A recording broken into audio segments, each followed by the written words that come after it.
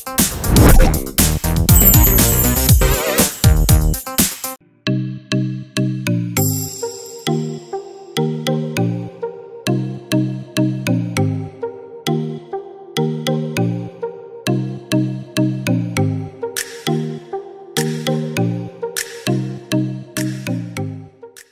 Welcome to Pragna media. ఈరోజు hello doctor ప్రోగ్రాంలో మనం హైదరాబాద్ టోలిచౌకిలో ఉన్న హీరా ఫెర్టిలిటీ సెంటర్కి వచ్చేసామండి. నౌఏడేస్ ఇన్ఫెర్టిలిటీ ప్రాబ్లమ్స్ అనేది చాలా ఎక్కువగా పెరిగిపోతుంది because of our life style changes కావచ్చు, లేదు అంటే మన పర్సనల్ లైఫ్లో కానీ కెరియర్ లైఫ్లో కానీ మనం అనుభవిస్తున్న స్ట్రెస్ కూడా కావచ్చు. వీటితో పాటుగా ఎలాంటి హెల్త్ ఇష్యూస్ రావటం వల్ల స్త్రీ పురుషుల్లో సంతానలేమి సమస్య అనేది ఏర్పడుతుంది అనే విషయం తెలియజేసేందుకు మనతో పాటు ఉన్నారు ఇన్ఫెర్టిలిటీ స్పెషలిస్ట్ డాక్టర్ ఫజల్ గారు. Hello doctor, how are you? Good. Yeah doctor, మనం సంతానలేమి అనే దానికి మాట్లాడుకునే ముందు బిఫోర్ దట్ అసలు హీరా ఫెర్టిలిటీ సెంటర్ ఎప్పుడు స్టార్ట్ చేశారు, అంతకన్నా ముందు మీరు ఎక్కడ చేశారు, మీ వర్క్ ఎక్స్పీరియన్స్ గురించి కొంచెం బ్రీఫ్గా మాతో షేర్ చేయండి. Sure. So I'm Dr.Fazalunnisa, gynaecologist and infertility specialist. ఈ ఫీల్డ్లో నుంచి నేను ఆల్మోస్ట్ ఒక 3-4 years నుంచి ఉన్నాను. Before I use to work in 49 Tolichowki బ్రాంచ్లో, Tolichowki franchisee. Now we have owned it and the brand name is Hira Fertility Center. So ఇది ఏంటంటే it is for సంతానలేమి అనేది చాలా చాలా చాలా పెరిగిపోయింది. మనం ఒక పాస్ట్ 2 decadesగా చూసుకుంటే it has definitely increased. And ఏంటంటే మెయిన్గా చాలామంది రూరల్ ఏరియాలో ఇంకా అఫోర్డబుల్ లేని వాళ్ళకి it's a high cost treatment అని చాలా భయంతో they won't go for it. But ఇక్కడ ఏంటంటే మీ అందుబాటులో మీ అందరికీ ఒక ప్రెగ్నెన్సీ వచ్చేలాగా, ఒక సక్సెస్ వచ్చేలాగా మేము ఆ విజన్తో మేము ఓపెన్ చేసినది హీరా ఫర్టిలిటీ సెంటర్ అనమాట. So it's a complete women care and infertility branch. And ఇక్కడ ఏంటంటే మనకి మెయిన్గా ఎవరైతే భయంగా, ఎవరైతే అఫోర్డబుల్ లేని వాళ్ళు ఉన్నారో వాళ్ళ కోసం కూడా చాలా చాలా చాలామంది సక్సెస్ కూడా అయ్యారు అట్లానే, అండ్ చాలామంది అవ్వాలని దీంతో we are going ahead. So hopefully yeah. And మనకి లాస్ట్ మంత్ రోజా గారు కూడా వచ్చి she has inaugurated with her golden hands. So yeah, we are all set for it అనమాట. Okay okay. సో అంటే అఫోర్డబుల్ ఛార్జెస్లోనే చేస్తున్నామంటున్నారు, దాంతోపాటుగా ఇంకా ఏంటి కొత్త ప్రోగ్రామ్స్ ఏం తీసుకొస్తున్నారు? యా, సో కొత్త ప్రోగ్రామ్స్ అంటే జనరలీ చాలామందికి సంతానలేమి ఆర్ టెస్ట్ ట్యూబ్ బేబీ అనగానే ఒక ఇన్హిబిషన్, అంటే మన ఎగ్స్ ఉంటాయా, మన స్పర్మ్స్ ఉంటాయా, మనవి ఉంటాయా, ఏంటి వేరే వాళ్ళ వేసేస్తారా, ఆ టెన్షన్ ఎక్కువ ఉంటుంది, చాలా ఎక్కువ. They have a miss this thing. So ఆ బ్యారియర్ని బ్రేక్ చేసి వాట్ ఈజ్ యాక్చువల్లీ హ్యాపెనింగ్ ఏంటి అనేది వాళ్ళకి with everything, with clarity and everything ట్రాన్స్పరెంట్గా చేస్తాం మనం. What ever we do, what ever we are doing for the patient, everything will be transparent అనమాట. And ఇక్కడ ఏంటంటే ఎవ్రీథింగ్ ఈజ్ ఎథికల్. సో మనం బేసిక్ ఎథిక్స్కి స్టిక్ ఆన్ చేసి we will go head in this. And patients are definitely, patient ఒక్కసారి వస్తే మన దగ్గరికి they will find the difference between బయట ఎలా ఉంది, మన దగ్గర ఎలా ఉన్నది అనేది. They will be a lot of difference and they will be happy with the results. At the end of the day what we need is results కదా. So they will be definitely happy with what kind of treatment we are giving. Yeah. So మేము కూడా విన్నాము, చాలా హ్యాపీగా అనిపించింది. So affordable price అంటే compare to other fertility centres చూసుకున్నట్లయితే చాలా అఫోర్డబుల్ ప్రైజెస్ ఉన్నాయండి. And one more thing, IUI కూడా మీరు ఫ్రీగా ఇప్పుడు ఇస్తున్నారు, ఆ ప్రోగ్రామ్ నడుస్తుంది అని. సో ఎప్పటి వరకు ఉంది అది? సో ఇది ఐయుఐ ఫ్రీ క్యాంప్ జరుగుతుంది మనకి. So it's a very beneficial. చాలామందికి ఐయుఐతో కూడా చాలామందికి ప్రెగ్నెన్సీ వచ్చే అవకాశం ఉంటుంది. So this chance they have to utilise I feel. And ఏంటంటే ఫ్రీ ఐయుఐ అనేది it's they for next 2 months. వచ్చే 2 నెలల్లో ఈ ఐయుఐ అనేది ఎక్కువ ఉంది. ఎందుకంటే till now we were waiting, ఈ పాండమిక్ అంతా అయిపోయిన తర్వాత వీ విల్ గో అహెడ్ అని చెప్పి. So we thought when we are starting something with a good note, మనం ఫ్రీ ఐయుఐ క్యాంప్ కూడా పెట్టాం. అండ్ ఐయుఐతో కూడా చాలా చాలా మంచి రిజల్ట్స్ మనం చూస్తున్నాం. సో కాబట్టి మీరందరూ వచ్చి దాన్ని ఉపయోగించుకుంటే చాలా నార్మల్గా ఐయుఐ చేయించుకోవాలని అనుకుంటేనే 25,000 వరకు ఇలా ఛార్జ్ చేస్తూ ఉన్నారు బయట. సో అది మీరు ఫ్రీగానే చేస్తున్నారు. రైట్. సో మనము ఈ ఐవీఎఫ్ ఎందుకు చేస్తారు, ఎలాంటి సిచ్యువేషన్లో చేస్తారు అని మాట్లాడుకునే ముందు అసలు యాక్చువల్లీ ప్రెగ్నెన్సీ అనేది అసలు ఎలా వస్తుంది, న్యాచురల్ ప్రెగ్నెన్సీ రావాలంటే ఏం చేయాలి? Correct. So good question. First we will start అసలు ప్రెగ్నెన్సీ అనేది ఎలా వస్తుంది, లోపల ఏం జరుగుతుంది అనేది చెప్పుకుందాం first. So see this is the గర్భసంచి అనమాట. యా, సో ఇది చూడండి. సో ఫస్ట్ ప్రెగ్నెన్సీ గురించి తెలుసుకునే ముందు లోపల ఏముంది, ఎట్లా ఉంది చూసుకుందాం ఫస్ట్. ఇది వచ్చేసి ఫీమేల్ రిప్రొడక్టివ్ ఆర్గన్, గర్భసంచి ఆర్ యూట్రస్ అంటారు. ఇవి వచ్చేసి tubes.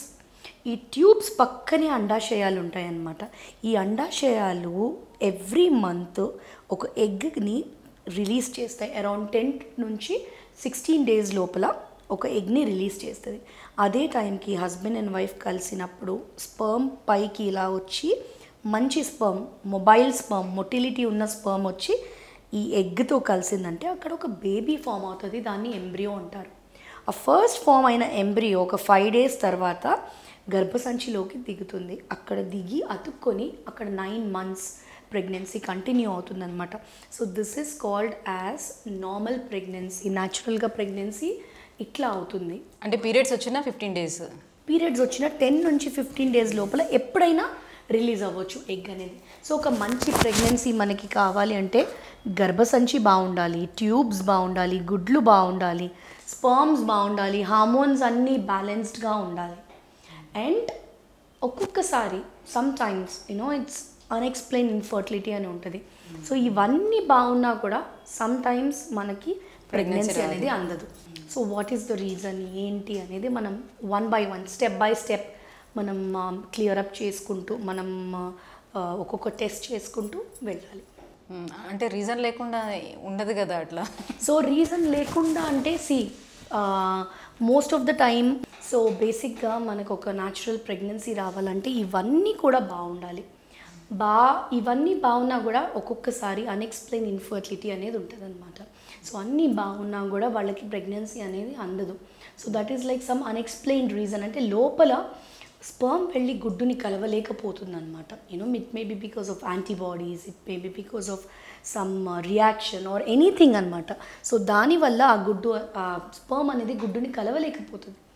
So that is called us unexplained infertility. So first మనము న్యాచురల్గా ప్రెగ్నెన్సీ ఎలా అందుతుంది అనేది చూసుకుందాం ఫస్ట్. సో ఫస్ట్ చూసుకుంటే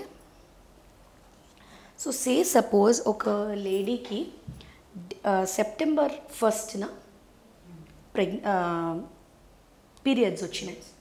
పీరియడ్స్ వచ్చిన 1 2 3 4 5 6 7 8 ఫస్ట్ వీక్ అంటే ఒక వారం రోజులు వదిలేసి 9 10 11 12 13 14 15 16 17 18. సో ఈ 9th నుంచి 18th డే ఏదైతే ఉందో this is called us fertile period are unsafe period అంటాం మనం. అన్సేఫ్ అంటే ప్రెగ్నెన్సీ అయ్యే ఛాన్సెస్ ఎక్కువగా ఉంటాయి. ఎందుకంటే ఒకవేళ ఎగ్ కనుక రిలీజ్ అయితే it will stay for in the human body. Egg అనేది 24 hours ఉంటుంది. సో ఈ టైమ్స్లో అంటే బిఫోర్ ఎగ్ రిలీజ్ అవడానికి ఛాన్స్ లేదా వాళ్ళకి? So before 1 week of period చాలా చాలా తక్కువ chances. Very rare cases, maybe 5% cases. But most of the time 90% of the కేసెస్లో it will release in these days. అంటే ఒక పీరియడ్ అయినా ఒక వారం రోజుల తర్వాత 9th 10th 11th 12 13 14 15 16 17 18 ఈ 9th to 18th డే అనేది ఫర్టైల్ జోన్ అనమాట. సో ఈ టైంలో రెగ్యులర్గా సెక్స్ చేసి రెగ్యులర్గా కలిసి ఉన్నప్పుడు మనకి ప్రెగ్నెన్సీ అందే ఛాన్సెస్ ఎక్కువగా ఉంటాయన్నమాట ఈ టైంలో. సో కొంతమందికి ఎట్లా అంటే ఇంప్రాపర్ పీరియడ్స్ అనేవి ఉంటాయి. అంటే ఇర్రెగ్యులర్ పీరియడ్స్ చాలామందికి ఉంటాయి. సో వాళ్ళు ఎలా క్యాలిక్యులేట్ చేసుకోవాలంటే సపోజ్ 15th డే వాళ్ళకి ఫస్ట్న అయింది పీరియడ్, మళ్ళీ ఫస్ట్న అవ్వకుండా కొంతమందికి 10 days లేట్గా అలా అవుతుంది. సో 10 days నుంచి 10th డే నుంచి వాళ్ళు బ్యాక్ వెళ్ళాలన్నమాట. సో సపోజ్ ఈ మంత్ వాళ్ళకి పీరియడ్ ఫస్ట్న కాకుండా 10th వచ్చింది. So they have to -14 days from 10. So అంటే లాస్ట్ మంత్ ఒక అరౌండ్ 18th అలా వస్తుంది. 14 days అంటే అరౌండ్ 25th 26th అలా వస్తుంది అనమాట. సో ఆ 26th పీరియడ్ డే నుంచి ఆ 1 వీక్ అంతా ఫర్టైల్ పీరియడ్ అనమాట.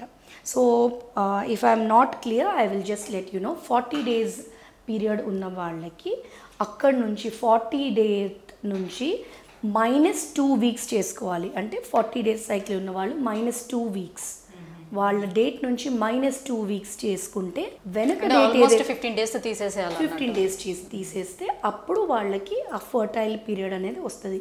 సో ఈ ఫర్టైల్ పీరియడ్ అనేది వెరీ వెరీ ఇంపార్టెంట్. అండ్ ఈ మధ్య ఏంటంటే LH కిట్స్ అని కూడా దొరుకుతున్నాయి. అంటే ఓవ్యులేషన్ ఎప్పుడు అయ్యింది అనేది కూడా తెలుస్తుంది మనకి. LH కిట్స్ అంటారనమాట. సో మనం మానిటర్ చేసుకోవాలి.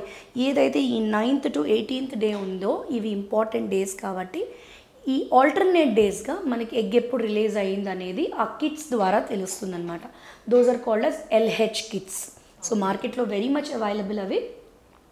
సో అది చూసుకొని మనకి ఓవ్యులేషన్ అయిన నెక్స్ట్ ఒక 4-5 days కలిసి ఉంటే then the pregnancy rate will improve by 85% అనమాట. అంటే ఈ టైంలో కలిసి ఉంటే న్యాచురల్గా. సో బట్ కానీ కొంతమందికి ఓవర్ బ్లీడింగ్ అవుతూ ఉంటుంది. ఓవర్ బ్లీడింగ్ 5 days బదులు వాళ్ళకి 7 to 10 days అట్లా అవుతుంది. వాళ్ళు ఎలా క్యాలిక్యులేట్?